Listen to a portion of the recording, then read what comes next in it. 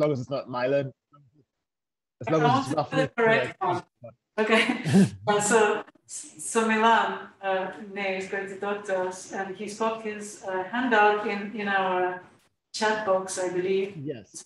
So I put a handout in the chat box. The handout mostly contains example text that I'm discussing, so it doesn't have any points, any kind of bullet points, anything, but it might be helpful for some people to follow along with the talk. Thanks very much. Go for it, Milan. Okay, yes, I'm also, I also have a presentation, so let me just try to set that up. How do I share application?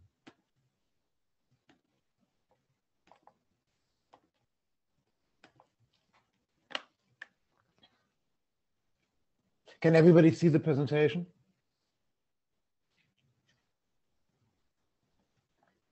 Hello? Yes. Okay, great.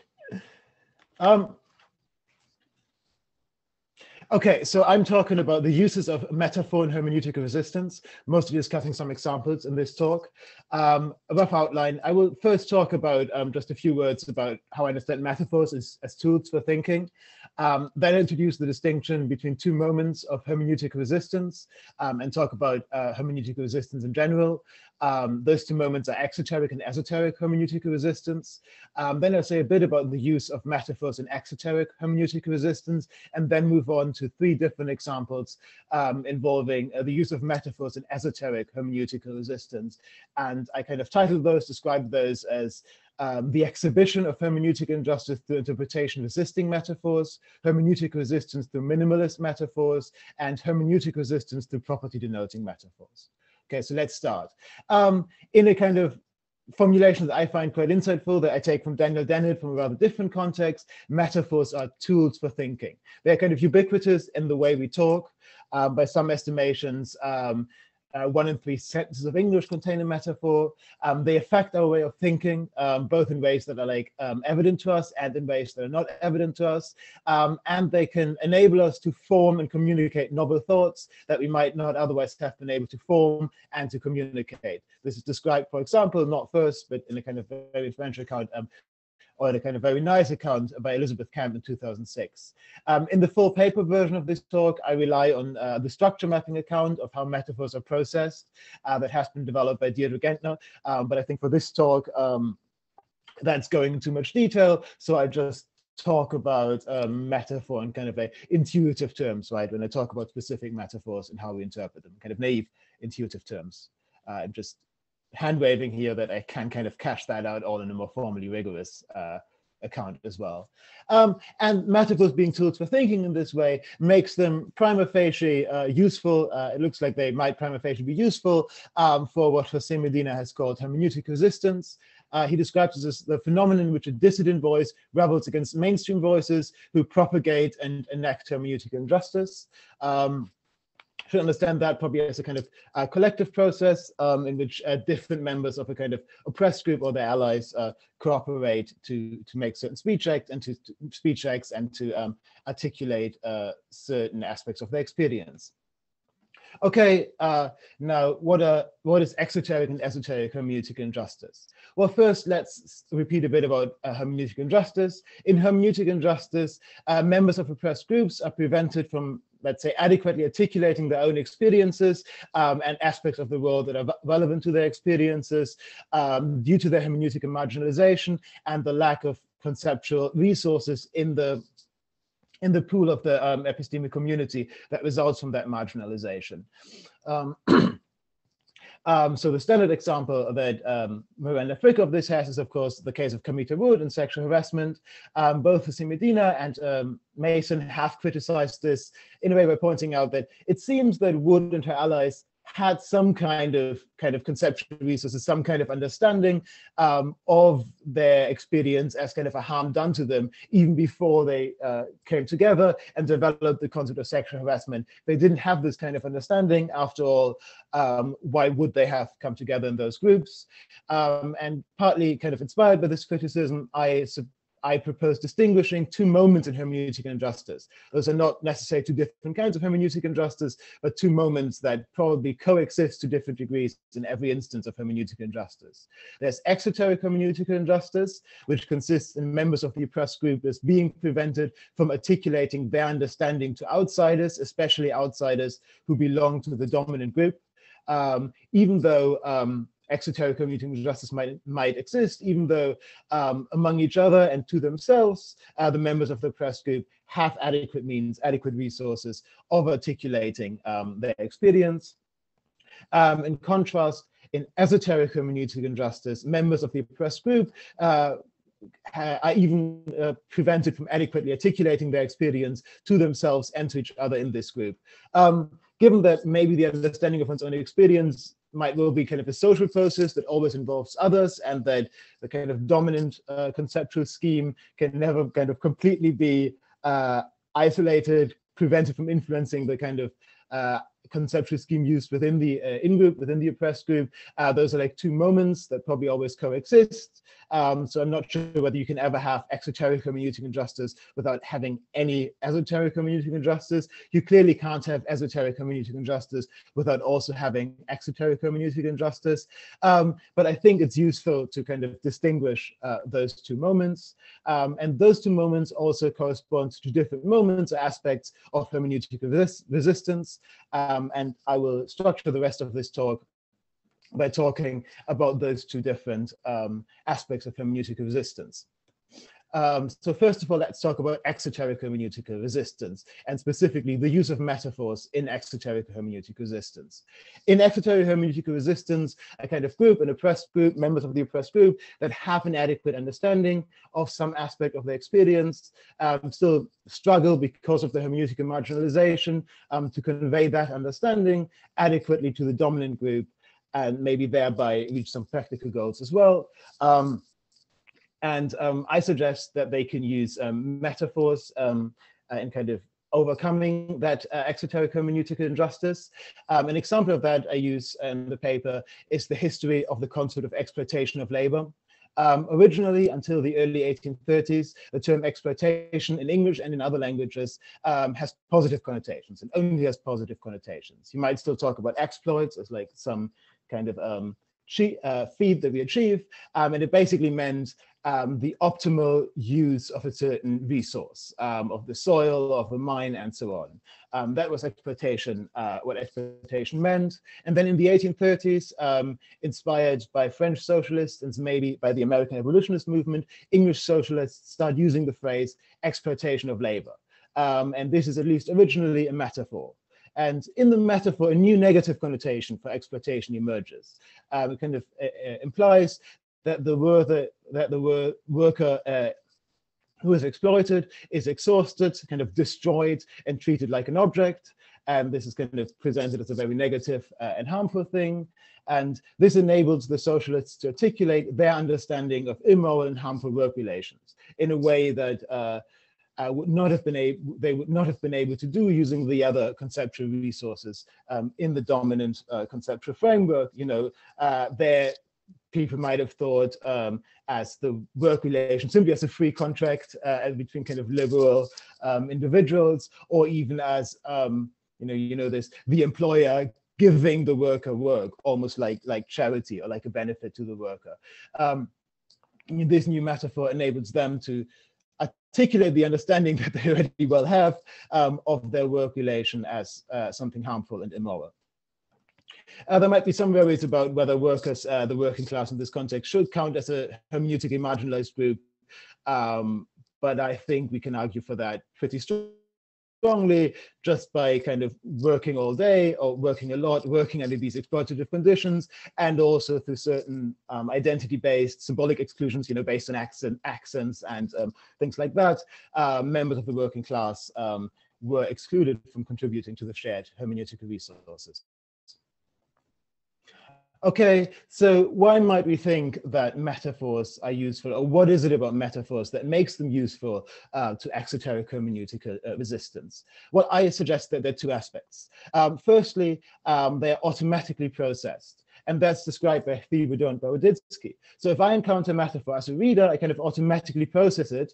And even if I reject the statement that it's part of in the end, processing that metaphor will have affected my thinking. And therefore, metaphors can be useful to overcome or defeat a kind of conscious resistance to the epistemic contributions of repressed groups, kind of those kind of resistances that exist in the minds of members of the dominant group. Secondly, and relatedly, but in a more kind of philosophical and less kind of empirical psychological vein, metaphors seem to exhibit a specific kind of anti-deniability as described by Camp and Dick Moran. And that is that in order to felicitously deny a metaphorical statement, like kind of any statement, I need to acknowledge that I've understood it. If I haven't understood a statement, I can't felicitously deny it, right? At the same time, however, if I acknowledge that a metaphor is intelligible, I acknowledge much of the point of the metaphor. So an example for that you can use is that if you're like in a circle of friends and somebody calls your friend a rat in a metaphor, right? Uses a kind of very nasty metaphor about them, and you snicker about that. You indicate your understanding of that metaphor, and then you kind of immediately fast say, oh, no, that's not true. She's not a rat, or whatever. You kind of try to deny that statement. Well, you have already indicated your understanding of that metaphor, and so you owe your friend an apology for that. Or you might at least owe your friend an apology for that, because by acknowledging that the metaphor is intelligible, you have acknowledged much of the point of the metaphor.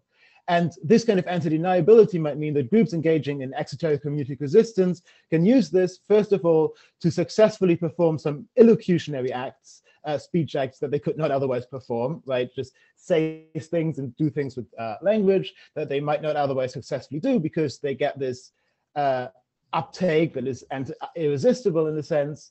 And secondly, they might perform perlocutionary acts, by which I just mean that they could not otherwise perform, by which I just mean they might achieve certain effects. So the heroes might find themselves that they kind of have acknowledged the point of this metaphor, and so to reduce cognitive dissonance, they might move to agree more with the views kind of captured in the metaphor than they would have otherwise. Okay, so this is exoteric hermeneutic injustice. Let's move on to esoteric hermeneutic resistance, and specifically the first aspect, which is the exhibition of hermeneutic injustice through interpretation resisting metaphors. There's a lot of examples here. There are a lot of poems. Kind of don't want to read them out because it's awkward and I'm not great at reading poetry. But this is a poem by Paul Celan, who was a survivor of the Shoah, and who wrote that afterwards, and it's called The Death Fugue.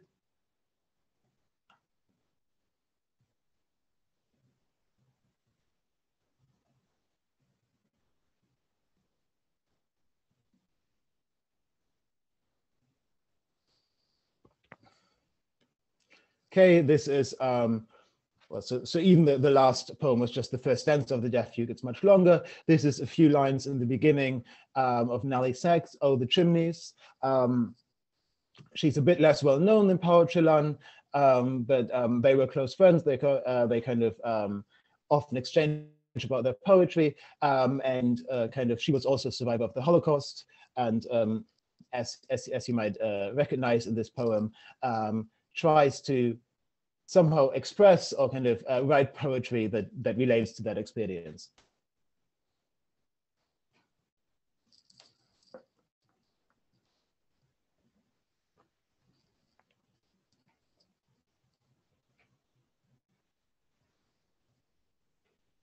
Okay, so it is a kind of much acknowledged point among German studies and among literary scholars writing about the work of Sachs and Celan, that their work resists interpretation, right? And specifically that the metaphors in Sachs and Celan's work resist interpretation in a specific way. And in fact, at least Celan seems to express as much in some of his other poetry, where he says that where he kind of enjoins the addressee of the poem, the kind of lyrical thou, which from the context is clear that it is a Holocaust survivor like Celan, to speak clearly about the experience, but to put some shade in, so to put some obscurity and incomprehensibility in there. And we can see that. So if you look at metaphors like the black milk or the blackened star in the two poems, no attempt at interpreting it seems fully adequate. Like, obviously, we might think the blackness kind of interprets just signals harshness of death and harshness and death and so on. And the oxymoron, the paradoxicality of black milk might indicate some sense the contrariness to reason of the Shoah. But none of these metaphors, none of these interpretations on their own seem adequate. And we also don't get the feeling like we might get with other metaphors, like we might get with Shakespeare's metaphors, that oh yeah, we can never fully grasp the metaphor, but we're always approaching it, right? We're approaching it, and we can approach a kind of complete interpretation of the metaphor. Rather, the kind of metaphor seems to stay enigmatic, kind of any ability of interpreting it just seems to be receding as we attempt to do it. This is kind of not a new point I make. This is a fairly common point in the scholarship about these poems. And then it's also a fairly common point in the scholarship that through such interpretation-resisting metaphors, Celan and Sachs exhibit the inability to articulate the experience of the Shoah. That is sometimes described as like unspeakability and the unspeakability of Auschwitz. Now, a kind of new point that I want to make is that I say that this inability is at least in part due to a hermeneutic injustice that Sachs and Celan experience as victims of genocidal dehumanizing violence. Kind of people who have not experienced genocidal dehumanizing violence, be it in the context of the Shoah, or be it in the context of colonial genocides and colonialism, kind of obviously don't want to know about this. So such dominant groups end up marginalizing and excluding resources that could articulate this experience, marginalizing and excluding resources that could describe these experiences and even prevent the formation of such resources. And in fact, I think there might be something even more fundamental about language and about like the equality that is implicit in like the human language game. That means that almost whenever we speak, we might have to pretend that such genocidal dehumanizing violence doesn't exist, so that there's an almost inevitable epistemic injustice there for the victims of genocidal dehumanizing violence. And obviously, we might imagine that if those people who survived other forms of genocidal dehumanizing violence would have been enabled and allowed to contribute to the shared epistemic resources, there would have been other conceptual resources available for people like Sachs and Celan to articulate their experiences that were not actually available to them when they wrote their poems. And as I argue that through writing such interpretation-resisting metaphors, Sachs and Celan exhibit the epistemic injustice and the hermeneutic injustice they experience as survivors of genocidal dehumanizing violence, and thereby paradoxically find a way to maybe articulate, or at least in a way point at, that experience without kind of beautifying or downplaying it. Secondly, my second example, kind of less harrowing, is my poem by Emily Dickinson.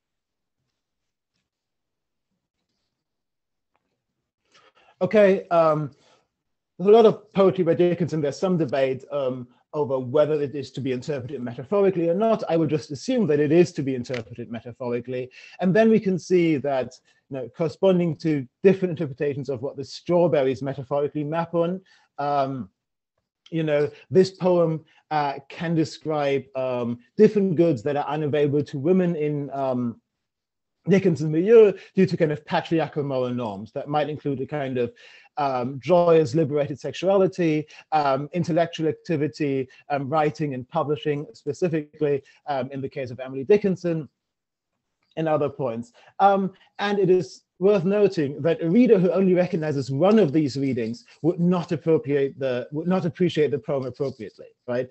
A reader who looks at this and says, "Oh, the strawberries, they metaphorically stand for a kind of free and joyous sexuality. They don't stand for anything else. That's what they stand for. That is the one reading of the poem. Like, they don't get it. They don't get the poem. Rather, the point of appreciating the poem is exactly recognizing that this metaphor can be interpreted in different ways. That makes this use of metaphor what Sweets and Sullivan in 2012 called a minimalist metaphor.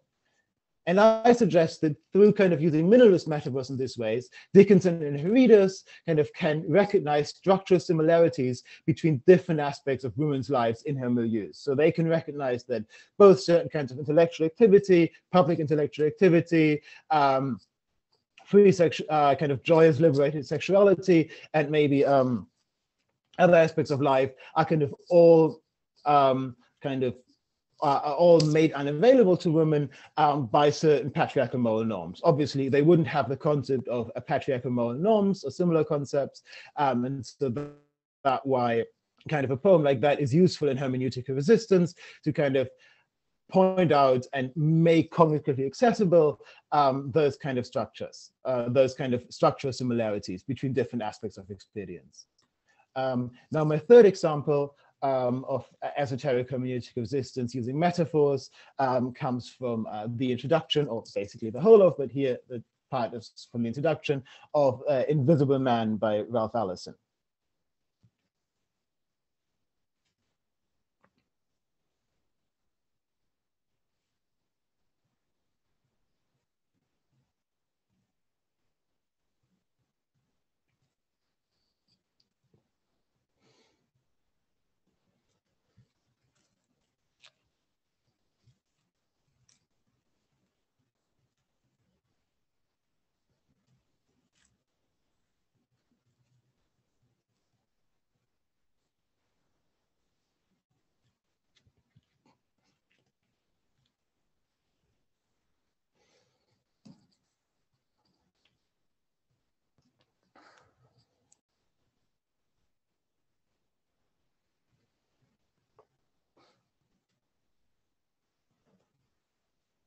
Okay, in his Invisible Man, both in the introduction and really more implicitly throughout the whole book, Ralph Ellison uses invisibility as a source for a metaphor to talk about the situation of Black men, or Blacks in general, in America. This metaphor seems to be partly based on phenomenology, so like the quality of subjective experience, or at least an imagined quality of subjective experience. Being a Black man in America, he suggests, feels like what a reader may imagine being invisible would feel like. And it is also based on systematic connections between the notion of seeing, right, and seeing someone and acknowledging someone as a person. This is kind of part of ordinary language, a very common metaphor. You might say, I see you, in a sense of like, I recognize you as a person, I acknowledge you as a person.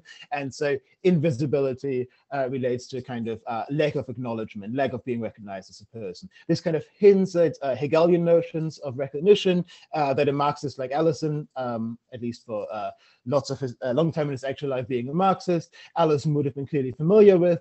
But it also kind of, in order to understand this metaphor, and even in order to understand those aspects of the metaphor, you don't need to be familiar with Hegel or Marx, right? So it's not just the kind of shorthand for the kind of Hegelian or Marxian notion, but it picks out something in a similar neighborhood.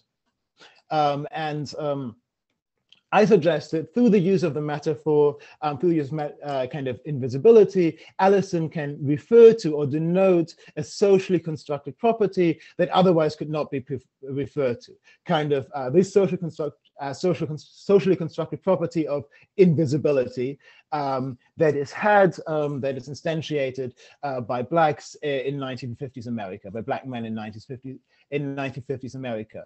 And kind of this way of referring to this property enables him and his readers to form and communicate thoughts about this property that otherwise might not have been able to be communicated, and maybe might not have even been able to be formed in the same kind of clarity and with the same ability to think about it. Kind of other plausible examples of this happening include Fanon's existence in triple, where it similarly denotes a kind of socially constructed, partially experiential property instantiated by members of an oppressed group, and bell Hooke's metaphor of eating the other, where it refers to a type of attitude, to a kind of attitude that is typically exhibited by members of a dominant group.